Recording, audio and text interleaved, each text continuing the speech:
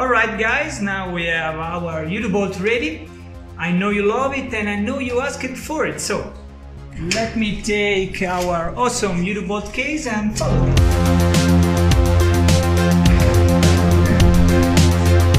Okay, let's see what we have in the case package. We have 2 pieces of aluminum, inner part and main part, several screws and nuts, light pipe and 4 rubber feet. Alright, let's now start to cover up our bolt with all this stuff. We have 4 different kind of screws, the flathead big ones for the VESA, the flathead mid-sized ones for the SSD external hard drive, the same sides but not flathead ones to fix the board to the inner part, and the flathead short ones to fix the main silver part to the inner black part. It's highly recommended to insert first the light guide in this hole of the bottom black metal case, and then secure it with the plastic rubber band from below.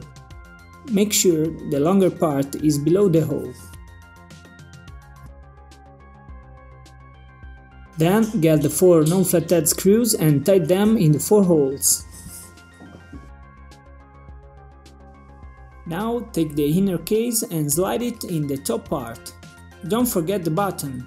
It's maybe the most annoying part of the process, but it's extremely useful, trust me.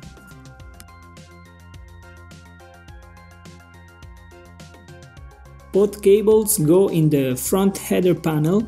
The black ones goes in the pin number 8, while the red one goes in the pin number 6. Okay, it's almost done. We just need to get the 4 flathead screws and tighten the 2 sides together.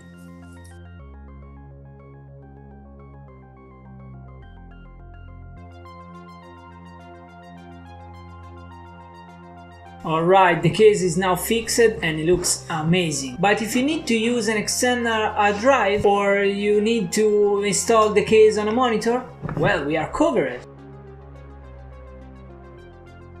Keep in mind that you must fix it without the inner part inserted.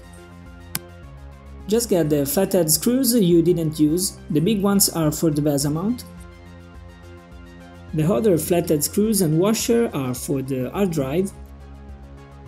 First place the washer, then center the hard drive.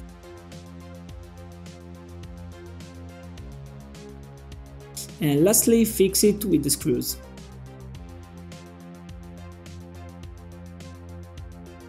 Same thing as before, do it without the inner part inserted.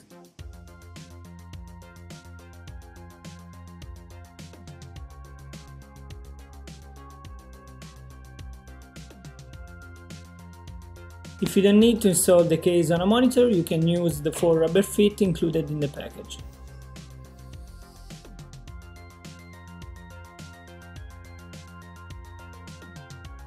And if you haven't bought it yet, you can find this beauty on UDOO shop, and don't forget to follow us on our social networks.